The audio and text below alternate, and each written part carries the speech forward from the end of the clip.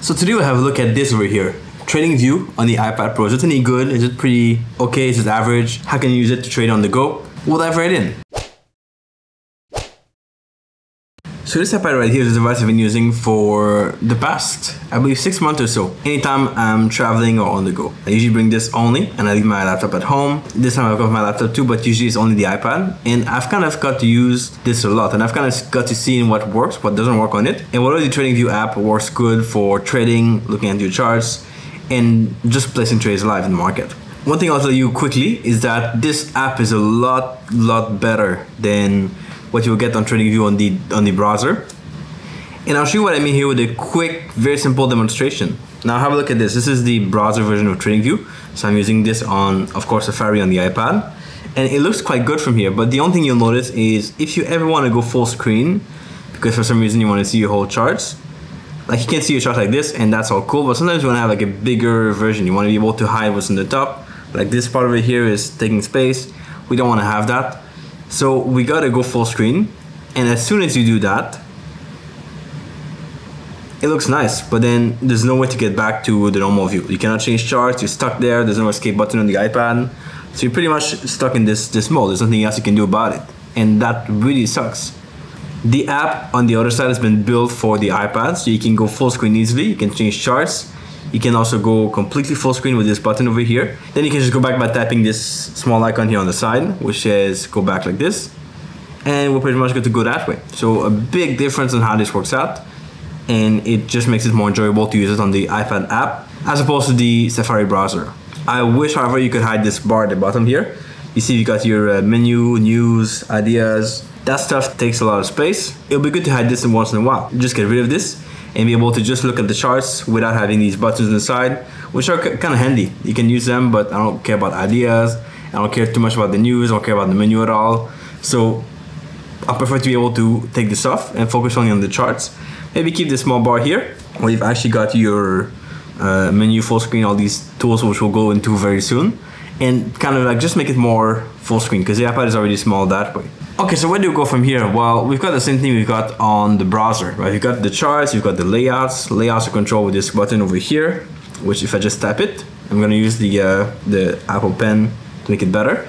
You can just right away go through different layouts. So you can do 2 charts, you can tap again, you can go on multiple charts that way. Now get crowded very quick on this iPad because it's quite small. It's the 11-inch I have.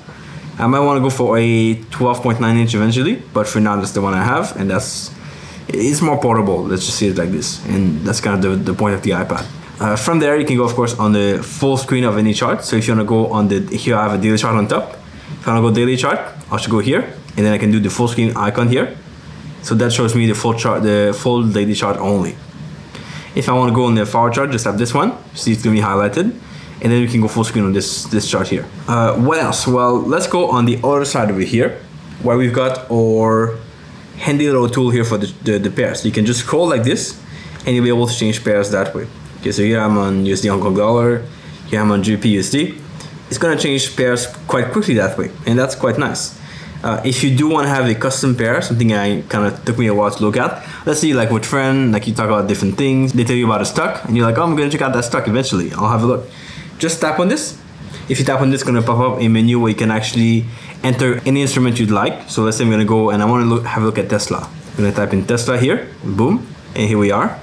And the chart will load. Now this will stay here in your sort of watch list, and you'll be able to see, once you scroll back, you'll see Tesla again. And you can kind of refer back to it easily that way. The other things here are filled in by my watch list, which you can customize, of course, in the watch list menu. So if you just tap here, I've got a few watches that I kind of follow. I have one here for Forex, which is my thing I trade for Forex.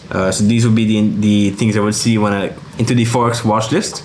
If I go here on the top, I can choose my other watch list that I have. So I have a Forex Weekly, which I don't use. I have the investing. This one I use to invest when I look at like different stocks, different indices to invest in. This is my watch list, so I can go on the chart. Then you'll see the things coming up here. There'll be all the things in my stocks or like investing watch list, so I can just go back and refer to it easily. And that kind of makes it for a cool way to like change watch list that way. You kind of have the old pairs, like here I have Euro CAD somewhere because I was there before on that chart. That's not in the watch list, that's just like the one I was on before. And on the other side of this, on the right little, is going to be your time frame. This is where you kind of change your time frame. Again, you can scroll to different time frames, which are your favorites. Or if you want to have something custom, then just tap on it and you can choose whichever you want. This is where you can add different intervals here. Let's say I want to look at an 8-minute charts. I'm gonna go here, I'm gonna enter 8 minutes, add, boom, and this is here. If I want to have the 8 minutes as my favorite, I can just tap here again, and I can just long tap on the 8 minutes and then do add to favorites. Very simple. Then once I scroll to this again, you'll see I have the 8-minute charts over here, which I don't care about, but it could be cool to add. If you want to add custom time frame, you want to be able to kind of switch back and forth, it's kind of cool. One tap, go over here, remove from favorites, and I'll also delete it because I don't care about this. Perfect. What comes next on this little bar on the side over here is our fancy little chart type. So we've got all our different chart types. There's a lot of them here, more than you could ever care for, but they're there if you want to have them. You got bars, which are basically the bars like this you see on all charts. You got, of course, candles, hollow candles, which are different kind of candles, which I'm not really familiar with too much. You got your columns, if you care about columns. You've got your line of markers, step line, areas, which is like the typical finance graph. You've got your high, low, close area, which is something I've never used. A lot of things you can choose from here. Typical Heikenhachi, which is kind of handy to have it here quickly. On platforms like MT4, it's not there. You cannot get this easily. You gotta install a plugin for it. But here, straight through on the platform directly. Renko, okay, Kaji, whatever. Point and figure, yeah. So you got this here, and the range, of course. So a lot to play with here. If you want to change and try different types, you can go here, try it out. I'm gonna use stick to candle because it's the one I use the most. But it's kind of there for you to go through. Here on the other little bit on the right, we've got our intervals, which are different kind of periods on the charts you can go through to kind of see a better perspective. And to be fair, I've never used this ever, but it's there if you want to have a look. So for example, a 5 days interval into a 5-minute breakdown. So what that would be is it will be over 5 days. So here we see on the left side will be 5 days ago. Here will be on the right side will be today, basically. So 5 days from the start. And then we've got our charts here. So this is by 5 minutes. So it's there. So of course, yeah, sure, we could scroll back. We could do it by ourselves. We could change the time frame here at the bottom. We could just do it ourselves. But if you want to have a handy tool to kind of look at a week, like a week in the past, this is a cool thing to do. Or if you want to have a look at the year, okay, 1 year today in 1 day interval. So this is 1 year ago. We started here on the left side. 1 year now, we are here. Okay, kind of cool to have a look at. So this is something that you might want to try. You might want to not care about it too much if you don't care about it, but it's there for a reason in case you need it. All right, let's have a look here on the right. We've got all our tools in this like little pen icon, which is where you spend most of your time if you use TradingView a lot, where you can actually look at many things to do on the charts. You got the favorites on top, and the way you add favorites is simply you click on any one of them. Let's see here, I have Fibonacci retracement. I'll just tap it and then do add to favorite. Then it's going to be in my favorite, which is also going to be here on the charts. This little bar over here, which you can drag around and move, is going to be your favorites. So you can put it anywhere you want and have it to draw like very easily like this. So if I want to go here, Fibonacci, okay, we'll do this and then we're done. I don't use Fibonacci myself, but it's there for people who care about it. Here I'll tap it again and I'll just remove from my favorite. But you've got all the things you found on the desktop, they're all here. Okay, there's a ton of stuff here. More than you would ever care for. But it's all there if you want to have a look at it. The patterns, prediction measurements, and then the icons and whatever is there. Okay, and then you've got also lock. You want to be able to lock and not be able to draw. You've got drawing mode. Showing the favorites on charts, you can turn it on or off, up to you. Magnet will be to kind of connect things, like when you draw a trend line, it will link to the price more easily. A bunch of stuff you can hide, the eraser also. So a lot of things you can play around here, and the measure too, if you care for this. Okay, it's there. You have a choice of using it or not, but that's about it. Here the F is all the indicators you want to think about. So I've got my own scripts here that I use a lot. You might have other scripts which you can just kind of go through and search. Technicals, of course, financials. You can always search here for anything you would like. So if I want to look for the RSI, I'll just type in RSI. It's going to be here on the top. Very easy to use that way. All the scripts are there. And once you had scripts to use chart, they will show up over here. So you can just tap this little number here with your number of scripts in the charts. I have 8 right now. Most of them are hidden because I don't use them too much, but I have my Bonjman set up. I've got some EMAs that I use in the charts.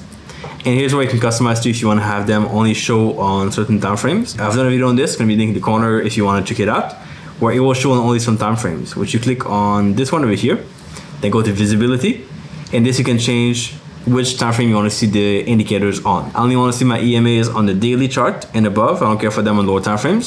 So it's set up that way over here. Okay. I've also got my Tokyo session breakout, which is over here. Now you see it's hidden, but it's because it's only showing some time frames. I only want to see this on the 1 minute to the 59 minutes, so only like on lower time frames, and it's there. So cool way to kind of deal with your mini indicators in your chart. I don't care to see all of them. I have some strategies on lower time frames, some strategies in bigger time frame that I don't care about on lower time frames. So I have a mix and match, and I can only see what I care about on different time frames. So it's pretty handy, pretty cool way to look at it. Okay, continuing on with our little bar here, we have the plus, which is for comparing symbols, which I've never used too much, but some people like it. If I want to look at, let's see, EuroCAD compared to the S&P, we can just go here and do same percentage scale. What's this here? That's probably not relevant, but we can do new price scale, and we'll see how the S&P here interacts with this pair. Okay, which is not something you want to do all the time. I'm just going to delete that right now, but it's kind of handy to have a look at this. By the way, you could also use this iPad only with the pen if you want to. I have the Magic Keyboard with it, just because it's kind of good sometimes to be able to type and add things and modify things with the keyboard. But if you want to use only the pen, you can definitely do that. It's fine too, depending what you prefer. I kind of like the keyboard for, sometimes it's nice to kind of scroll back to charts and stuff with the keyboard, add things or whatever with the keyboard. So it's kind of a cool feature. Okay, next up, we've got our alerts, which are over here. Alerts is this. Now we've got an error for some reason, but I had the alert before, so that worked out.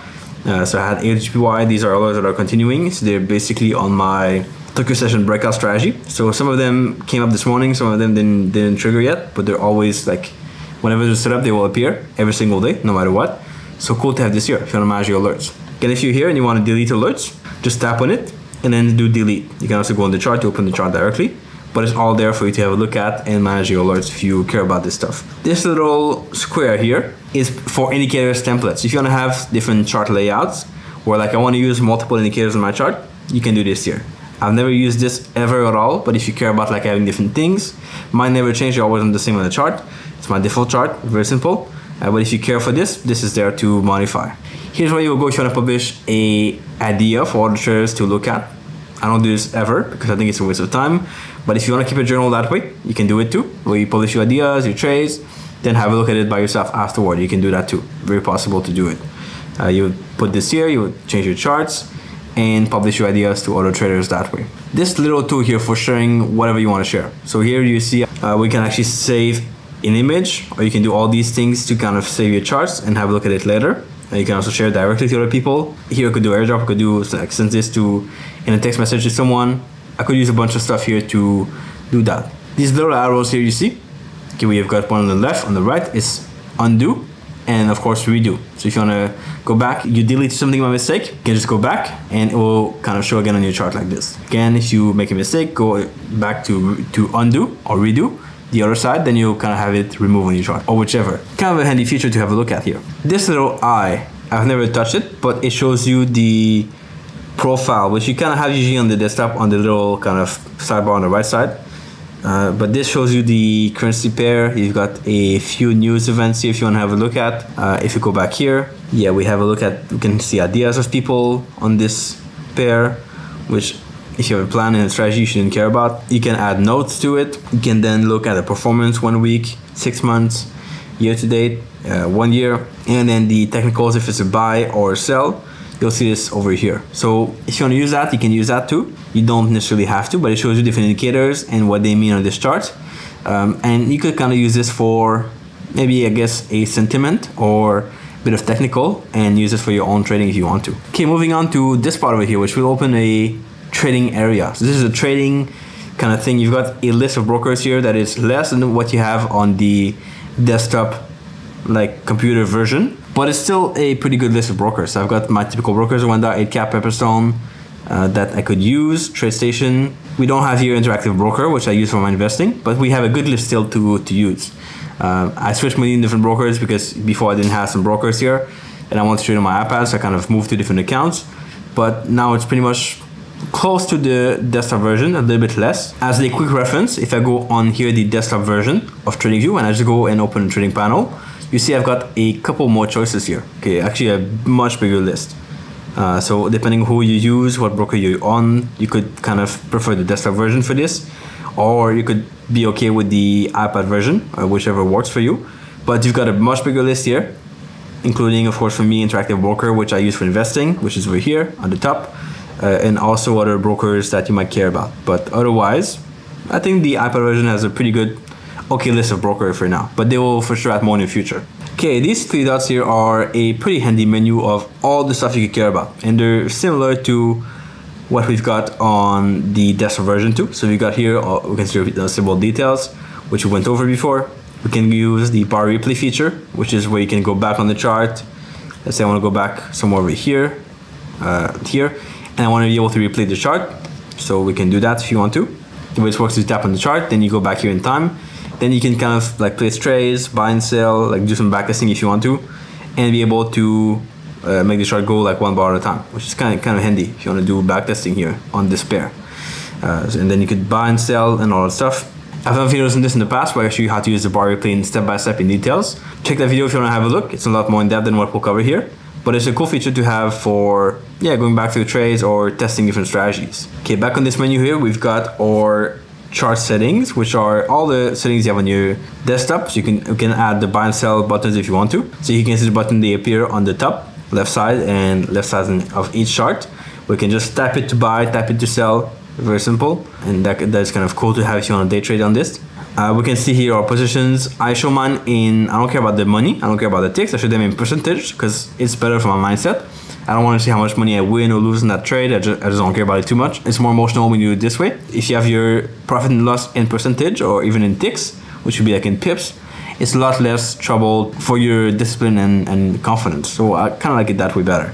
And all this stuff is here, which you play with if you want to, and you can deal with it. So it's pretty nice to have this over here. We've got some shortcuts for series, which I never cared about or used. We can see here object tree if you want to delete some things easily. So you could just go here, and let's say I want to take off my rectangle. I only have this on my chart now. I can just go X over here. The rectangle is taken off.